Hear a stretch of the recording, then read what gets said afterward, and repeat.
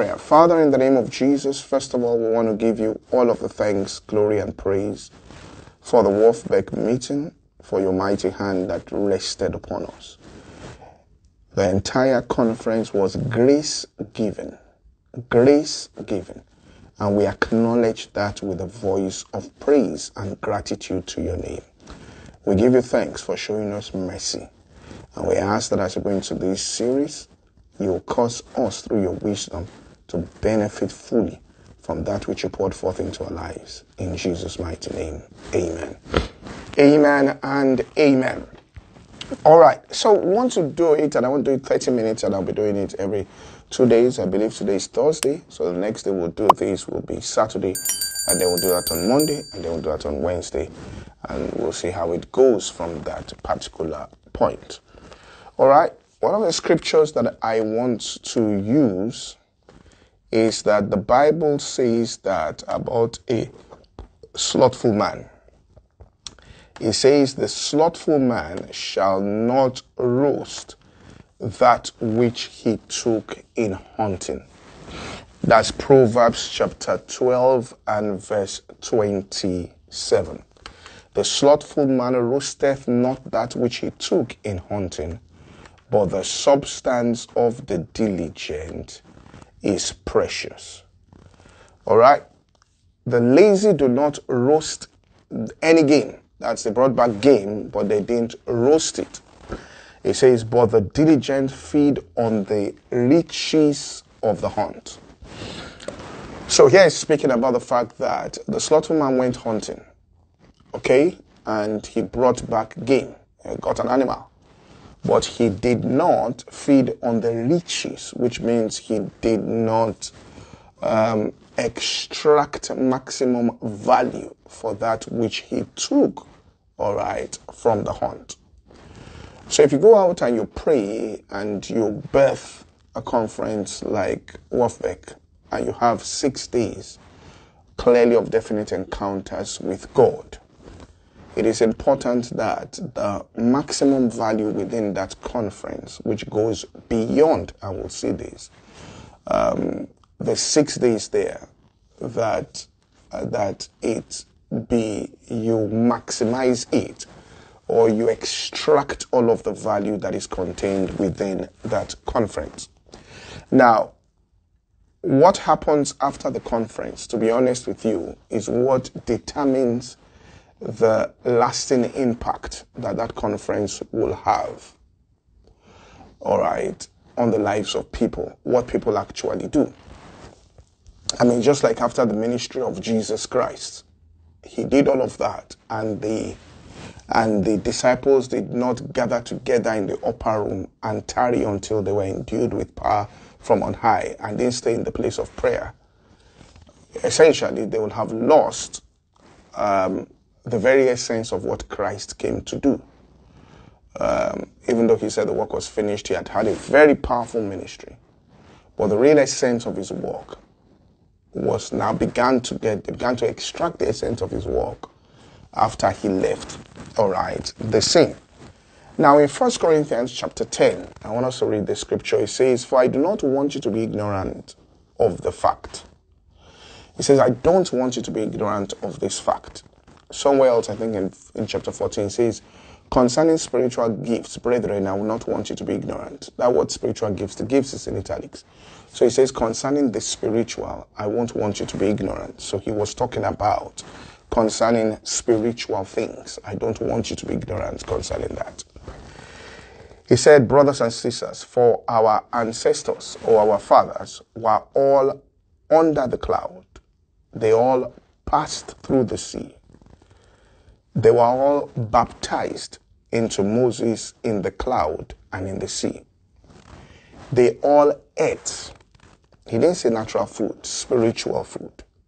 They drank the same spiritual drink. So they were all baptized into Moses. They were all under the cloud. They ate spiritual meat. They drank spiritual drink. For they drank from the spiritual rock that accompanied them. And that rock was Christ. Nevertheless, God was not pleased with most of them their bodies were scattered in the wilderness. Now, these are people that had definite encounters with God, that ate spiritual meat, that drank, spiritual drink, and they drank from the rock who was Christ. But after, the Bible says, God was not pleased with many of them, or most of them. Another scripture tells us that the word preached did not profit them, not being mixed with faith in them that heard it. So it is important that after you have such a feast and spiritual encounters, there is a follow-up. The word was sown and planted into people. And the Bible says somewhere, those who brought forth 30, 60, and 100-fold brought it forth with patience. That word could mean with consistency. They brought it forth. He says, another translation, another of the gospel says, he keepeth the word. He kept it. Which means that they kept that particular word. They held tightly onto it. And then they brought forth 30, 60, and 100-fold.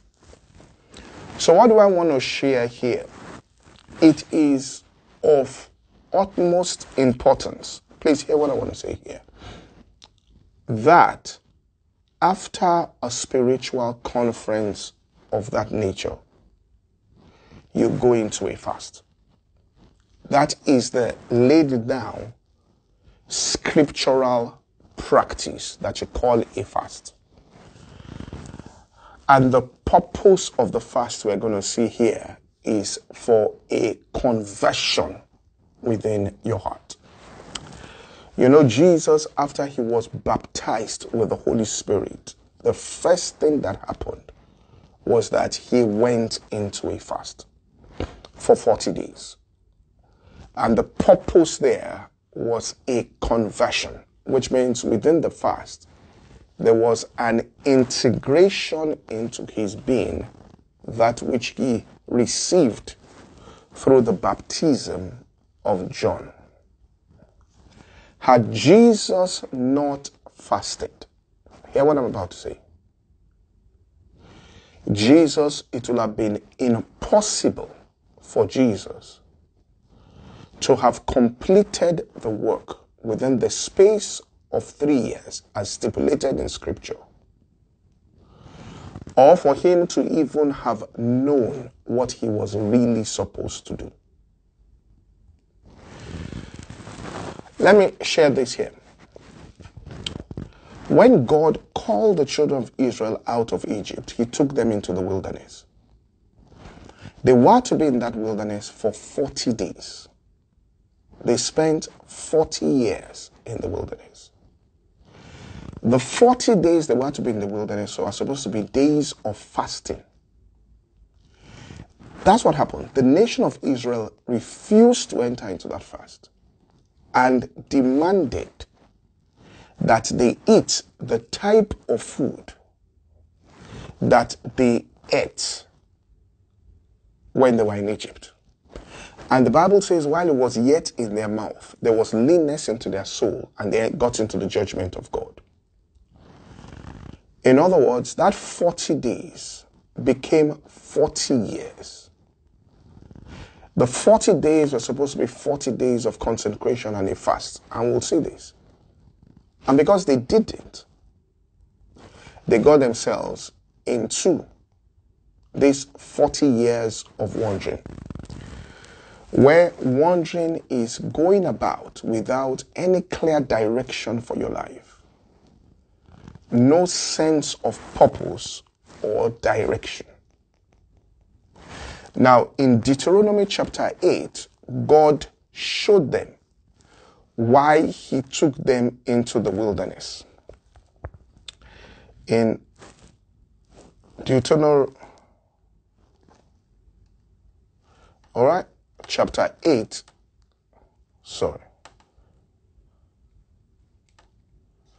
Deuteronomy chapter 8, I want to show this here.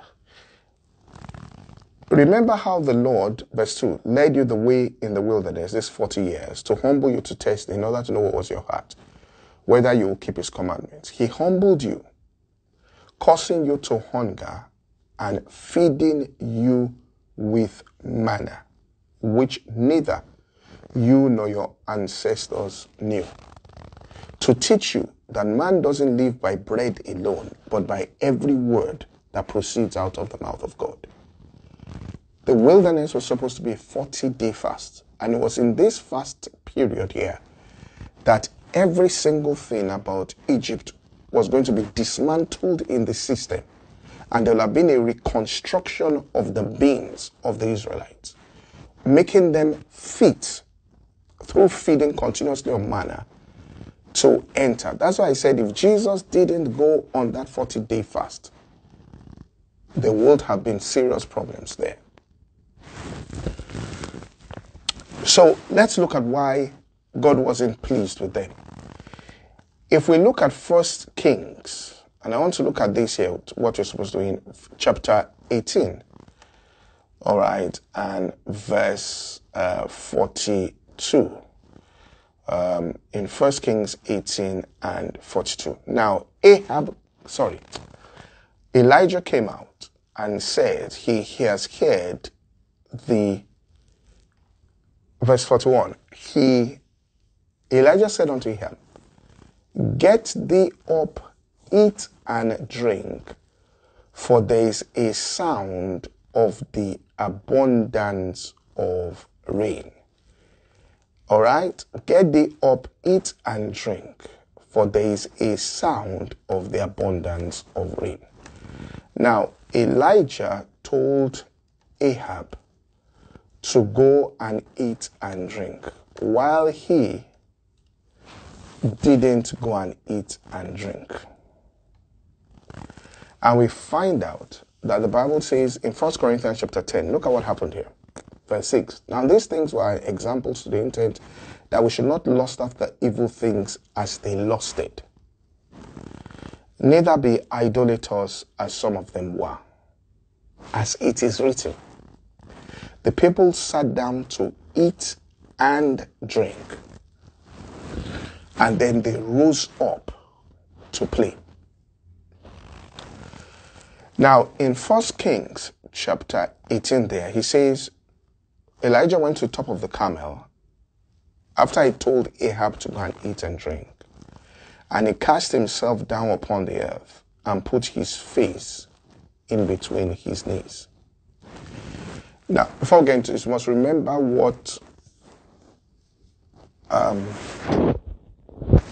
God said. He said, I fed you with manna,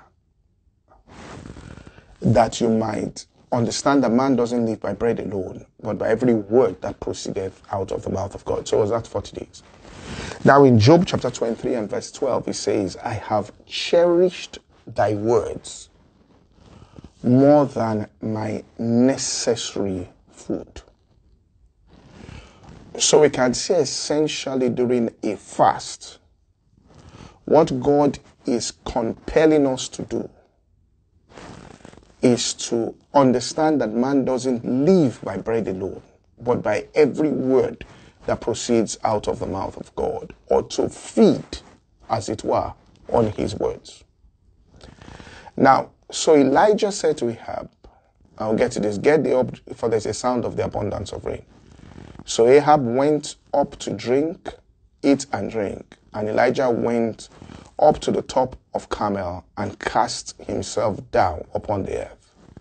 But his face was between his knees. So he heard a sound of abundance. And people can hear a sound of things, let's say during Worthbeck, and I heard a sound, and it was very powerful. And, there was a very, very powerful, meeting. And that, you talk about it and you are amazed at the power of God that was in operation during the meeting. Now, let me just show something here about Jesus' attitude here in terms of continuity. he said in Luke here, what happened was, in Luke chapter 9, verse 43, they were all amazed at the power of God when they saw in Jesus' ministry. But while they wondered, everyone, at the things which Jesus did, he said to his disciples. So everyone there was in amazement at the power of God that was in operation. But Jesus turned to his disciples in the midst of that and said, let these sayings sink down into your ears. In other words, they had heard the sayings.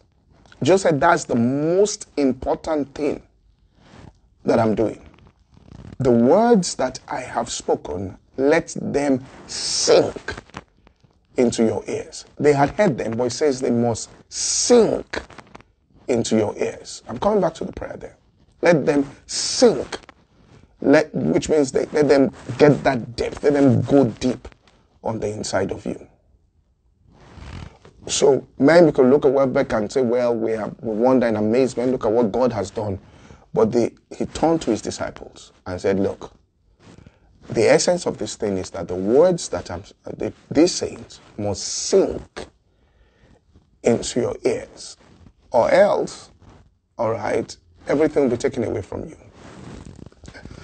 So Elijah went and put his head in between his face after he had heard the sound and began to travail.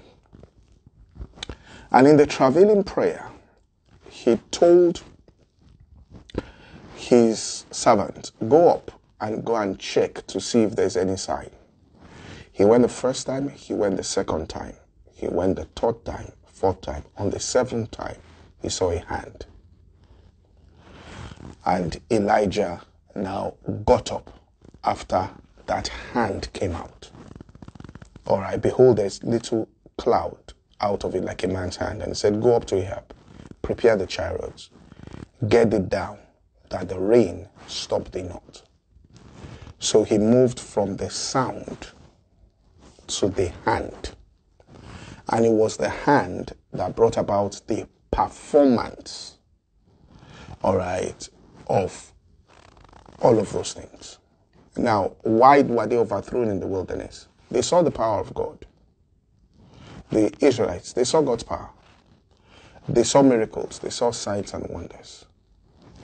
But they didn't learn the lesson that man doesn't live by bread alone, but by every word that proceeds out of the mouth of God. And feed upon the word of God for those 40 days for complete transformation.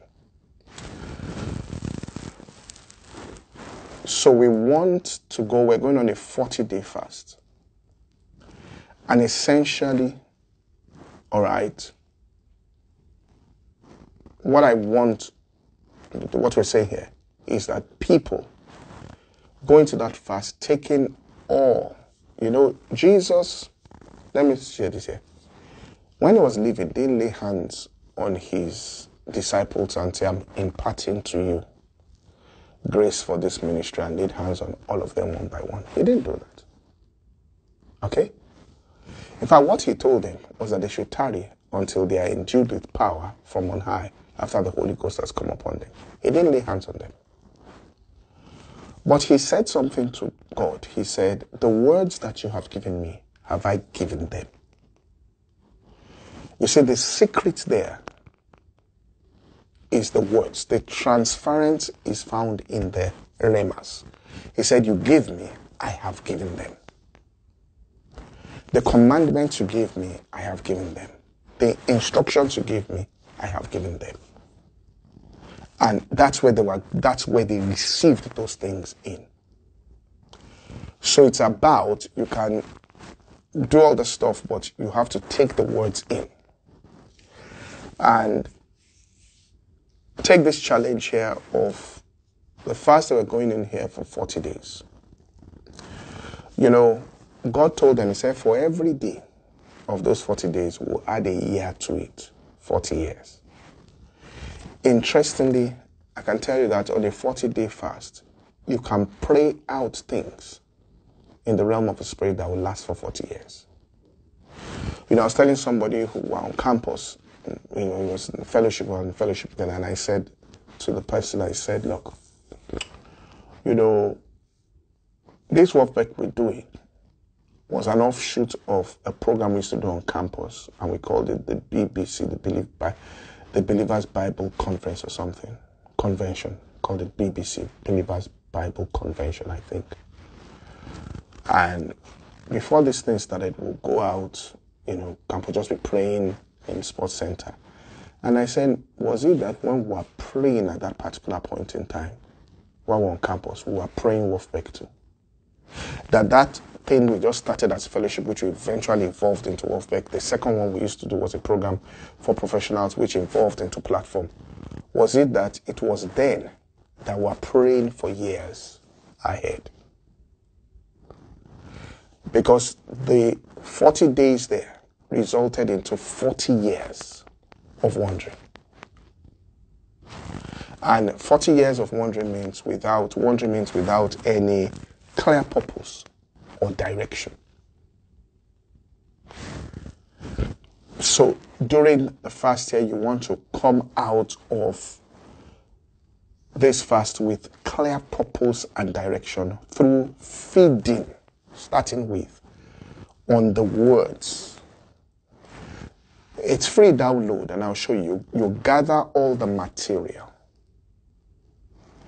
You take your notes, you get the messages, and one by one during the fast, you are praying, and the sound you have heard here will be converted into the hand of God. And you're going to see something, which means you will see something that as you act upon that particular thing, and like he got up after it and said, look, prepare the chariots. Let me show you something about this hand here. The hand of God is such a powerful thing. In Ezra chapter 7 verse 6, Ezra went up from Babylon and was a ready scribe in the law of Moses, which the Lord God of Israel had given. And the king granted unto him all his requests. Ezra will go to the king, and the king will grant unto him all of his requests, according to the hand of the Lord God that was upon him. Because the hand of God was upon him, when he went to the king and asked for something, the king granted his request. There was the hand of God that was upon him. Look at it again in verse 28. He hath extended mercy unto me before the king and his counselors, and before all the king's mighty princes. I was strengthened as the hand of the Lord my God was upon me, and I gathered together out of Israel chief men to go with me. So strong people because of the hand of God that was upon him. The Bible says many seek the king's favor, but every man's judgment comes from God. When the hand of God rests upon a person, it goes from just hearing the sound there to having that hand rested upon that person. Stuff happens. Look again. In Ezra 8 verse 18, and by the good hand of our God upon us, they brought us a man of understanding of the sons of Mali, and the son of Levi, the son of Israel, and Sherebiah with his sons and brethren. 18. They brought, because the hand of God, just like a person in business, because the hand of God, the staff that came in were solid people. He says, and by the good hand of God upon us, they brought us a man of understanding. Quality people because of the hand of God that was on him. I'm just giving examples from the chapter about when God's hand is on a person. Every request he made to the king was granted. Everybody in authority, all right, extended mercy unto him before the king and his counselors, before all the king's mighty princes. Doors were opening because of that hand. Now, how did he get that hand on him? He says in Ezra chapter 8, verse 22, "For I was ashamed to require of the king a band of soldiers and horsemen to help us against the enemy in the way, because we had spoken unto the king, saying, the hand of our God is upon all them that do for good that seek him, and his power and his wrath is against them that forsake." So they couldn't go to the king to request, because they had boasted to the king about the hand of God that was upon them. Now, even though the king was showing them favor, all of that, they said, look, they weren't depending on it wasn't based on the fact that they were going to meet the king. No, they knew it was the hand of God compelling those things. So they were ashamed. So how did they get the hand? He says, "We were ashamed to require of the king a band of soldiers and horsemen to help us against the enemy in the way." He said, "So we fasted." So the way they went about it was to call a fast. In other words, to get God's hand, we fasted and besought our God for this, and he was entreated of us. Now, what were they fasting about? Verse 21, "Then I proclaimed a fast there at the river of Ahava, that we might afflict ourselves before our God, to seek him a right way for us, and for our little ones, and for all our substance." That's material things. Children, family, says the right way. Now, if you don't go, the Bible says, "The labor of the foolish man wearieth all of them, for they know not how to enter into the city." The people whose eyes were closed by the angel in Sodom and Gomorrah, the Bible says even though they were at the door, they wandered around. All that wandering is a result of blindness.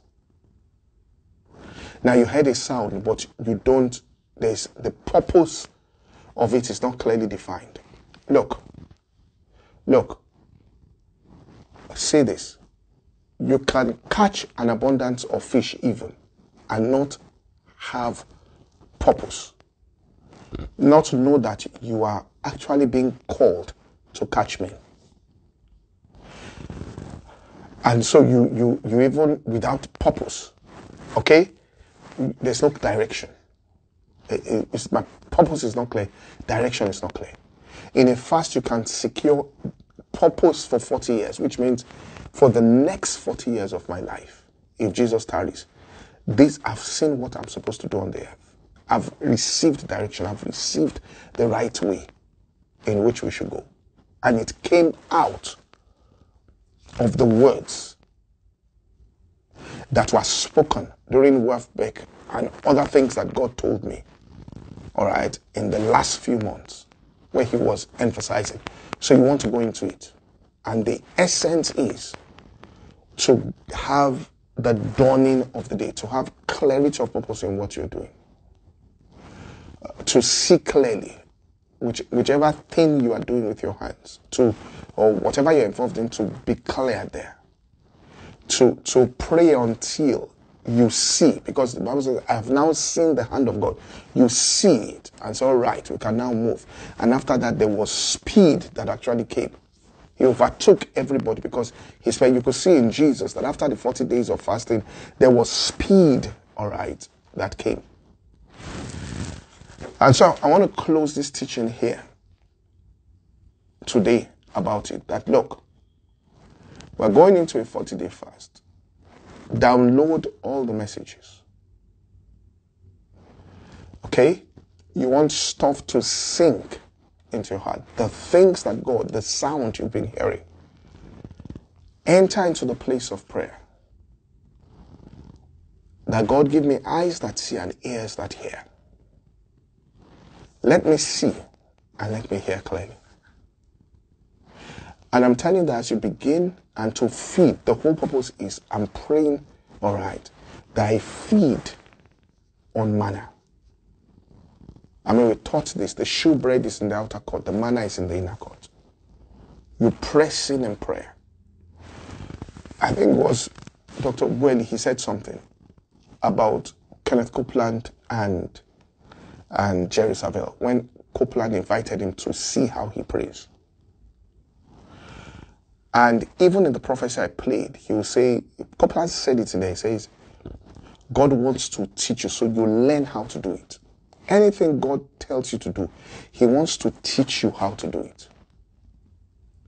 And the frustration is that people are not taught by God how to accomplish projects that he gives to them. As Paul said, to will is present, how to perform, I find not. And it's during this fasting, and people just begin to wander around. You can only get, that's why Jesus said, this one cometh not except by prayer and fasting. See, somebody asked me, wow, so why a 40-day fast? Look, there are 3 major characters in the Bible. Moses. You know when Jesus went to the Mount of Transfiguration, 2 people appeared with him. Moses, Elijah, and Jesus were there. 3 of them. They are the 3 individuals in Scripture that did a 40-day fast. Moses did it. Elijah did it. Jesus did it. Moses went to collect instructions. Jesus fed on the Israelite Jews refused to do it. And to just feed on God's word. And said, look, we can't take this. We want to have our flesh back. And so it's a time where you want to just spend time praying and purposefully get in the messages into your ears and start listening to them on a consecrated fast. And you will begin to hear what the Spirit of God is saying to you. I mean, the power that you felt, that people felt, that people said, look, we are speechless. And I'm not talking about just people, I'm talking about all over the world. People sensed very strong power. I mean, I have people tell me that I am going to be at Wolfbeck 2025. I'll be there physically in that building because we sensed something that was really powerful. That power has to be internalized within and is contained in the words that were spoken. Because when you start speaking words, power is released. So you sit down here and begin to listen during this time here, praying and then feeding, looking at the scriptures again. And you'll find nuggets dropping on the inside of you. And I'm telling you, if Jesus tarries, what you will feed on during these 40 days, you'll be making use of it in the next 40 years of your life. Those stuff will still be playing out within your life. All right, we'll stop here. We'll continue on Saturday here. So we've given some direction concerning this, all right?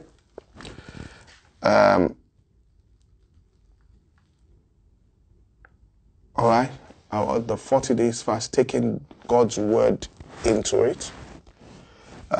Taking yourself into a place of prayer here, not just to rise after you eat and spiritual drink. They played, they were destroyed and overthrown in the wilderness. You want these things to sink into your ears and to get down into your being. All God wanted the nation of Israel to do was start 40 days. But he said, look, that's why he says they lost it in Psalm 78. You'll see where the problem came, what the real issues were. He says that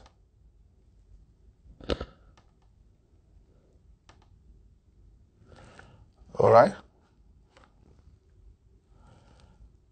It says, man did, in verse 25, did eat angels' food. All right? Cause this with power brought for the southern. He rained flesh. That's what they wanted that. As does feathered fowls. He let it fall in the midst of the camp, round about their habitation. So they did eat and were well filled. He gave them their own desires. They were not estranged from their lust. But while the meat was yet in their mouth, the wrath of God came upon them and slew the fattest of them all, and smote down chosen men of Israel. So this is very serious stuff we're talking about here in terms of your destiny. Okay? And please, I will upload this and from Mixlr, ask them to extract it also and share it on the groups for people so that people that didn't even listen to this or none of that will begin to get this into their own system, because it's very essential for a post-warfare conference to roast what you took hunting. Very essential. If Jesus didn't tell them to tarry in prayer, or what he did, or what he taught them, will have gone to waste until they're endued with power. Jesus came out. He came out. He told them, I said, you won't fast. He said, when the bridegroom is gone, he said, in that day they will fast. They fasted when they were there. They were fasting in that. That's how the Spirit came in and the power of God came upon them. All right. And they were changed. Okay? God bless you all. We'll continue on Saturday. Please, the fast starts on Monday, the 15th. And I believe it's on until the 23rd. I believe it's 23rd of February. All right. The nature of the fast, we started giving direction as to how the fast will be. So it's not prayer points that we're praying today. God give us favor for this, praying tomorrow. No.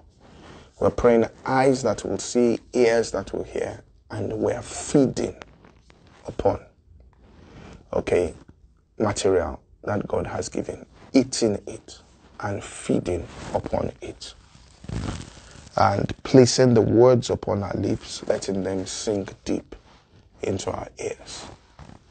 And you'll begin to hear things, and you'll realize that actually,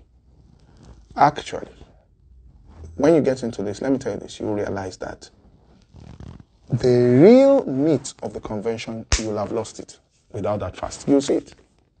When revelation begins to drop in your spirit, when your eyes start getting open, when you start having clarity as to this is what you should do here, this is how you should go about it, this is what you should do there, and the hand of the Lord rests, and you begin to see, all right, doors open, you would know that. I don't want to say that without the fast, it could just have been, I would just have touched the surface. Okay, this is what he says. Taste of the Lord and see that it's good. It's one thing to taste food. It's another thing to eat it and digest it. And that becomes strength on the inside of you. All right? God bless you all.